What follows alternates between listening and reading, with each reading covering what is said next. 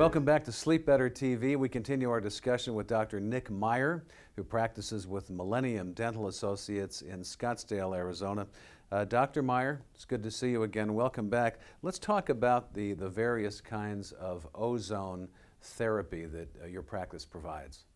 Ozone has been used in industry as a disinfectant for a lot of years. It's used in swimming pools for disinfection instead of chlorine. It's also used in medicine. Medicine has used ozone for decades, and most of it has occurred outside of the United States.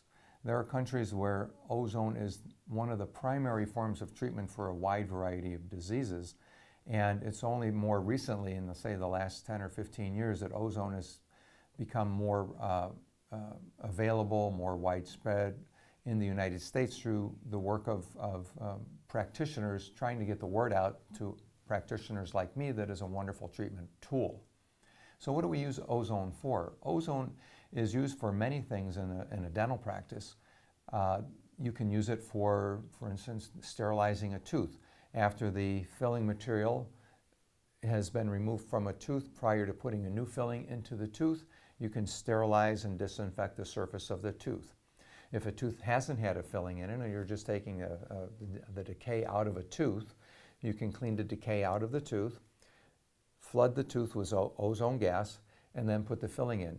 You're assuring yourself that you have a very clean, sterile tooth that is now going to be able to receive a very nice restoration without fear of having leftover bacteria that are inside the tubules of the tooth.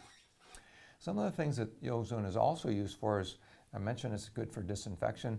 It can be used as a surface disinfectant, for instance, of your countertops. It's used also in, we bubble ozone gas into water, so we create ozonated water. We use that now as an irrigant in our surgeries, so that after we do whatever procedure we're doing, or during we have a nice disinfectant, very natural, very rapidly dissipating, that we wash the surgical site with sterile saline that's been ozonated. Ozone is also used in gum disease treatment. We can use the same type of concept. We can ozonate the water, put it into our little instruments, so that when the ultrasonic scalers are being used, that is carrying ozonated water down into the gum tissue area and giving you a 1-2 punch. You're not only getting disrupting the biofilm and the tartar materials with the ultrasonic action, but the ozone is also now able to disinfect the area as long as you're introducing the gas into the tissue through the liquid. I mentioned about the gas. Another technique about gum disease and the treatment of gum problems that people have are using ozone gas in a specially designed set of trays, which are customized for an individual. The ozone gas can be put into one port that's on one side of the mouth and an exhaust port on the other side of the mouth, so that the gas is just infiltrating and going all around all the surfaces of the teeth, as well as bathing the gum tissue with ozone gas, which is a very good nourishing form of oxygen and killing bacteria. So those are two wonderful uses periodontally. It's also used very effectively for chronic pain of many, many different kinds. Pain is one of the body's cry for low energy or low voltage. One of the benefits of giving oxygen directly to an area is you're giving high voltage to an area. That area, say, is an area of the jaw right here, where you might have some pain. You can't discover the reason why you have it. Pain, again, is a symptom of the body's need for energy in an area. Oxygen in the form of O3 is highly energized, so you can bring good voltage into the area, and that will make the pain go away. Now, it's up to us then, and this is part of the art of medicine and dentistry, how much is enough? It's been found empirically by me that we need to have 1 or 2 and sometimes 3 different series of injections. It takes only a few minutes per injection, but you can have the pain that you've been wandering around with for potentially years disappear very rapidly. We've seen 60, 70, 80% resolution of pain after just one treatment, which is just amazing. So, and it's safe. There's no downside to it for almost everybody.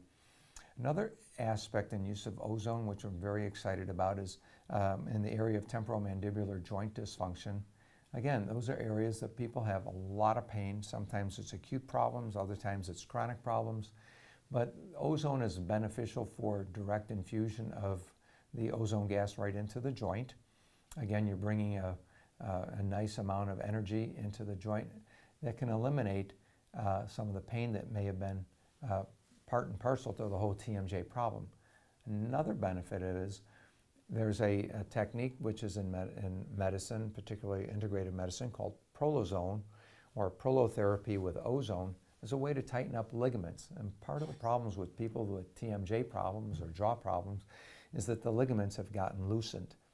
Well, this technique can cause a loose ligament, which causes the clicking and the popping of the jaw joint, can be infused into the joint, and the ligament then, over a period of not weeks and months, but just days, will start to tighten, pulling back into position where it needs to be, and eliminating pain and establishing a better balance and harmony within the capsule and the jaw, so that things can start to work normal.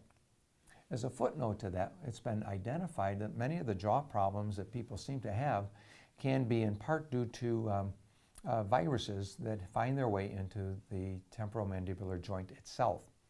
Well, we have viruses in almost every part of our body. Why should it seem so odd that we can't get a virus into our joint and be responsible for pain, which is maybe why we see TMJ problems as episodic.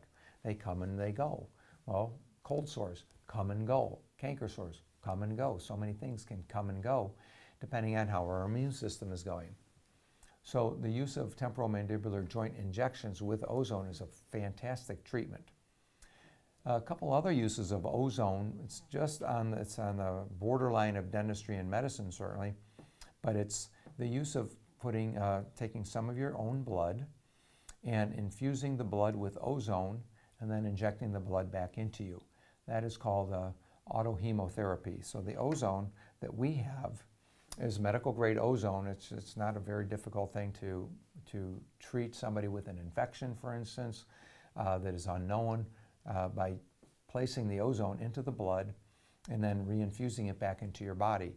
And that is a wonderful way of getting the components and the byproducts of the direct ozone gas into your body that are termed ozonides, and those are the things which do the work to help lift your whole body's well-being so that you're going to feel better in a lot shorter period of time. So there's so many different wonderful uses of ozone. It's really just up to the imagination of the practitioner of what we can use ozone for. And Dr. Meyer, how did you start using ozone in your practice? Last year, in 2013, I became a fellow of the American Academy of Ozone Therapy. What that was about was my interest in ozone and bringing a new technique and therapy into the practice for the benefit of those coming for care, because it's another tool that I have in my tool belt so that I can help those that suffer from all kinds of different chronic pains or acute pains that are available. Now, with that, the use of ozone in medicine and dentistry is still relatively new, and it has some mystique, and I can answer more questions about that when you come into the practice. Great, Doctor. Thank you. My guest is Dr. Nick Meyer with Millennium Dental Associates in Scottsdale, Arizona. You're watching Sleep Better TV.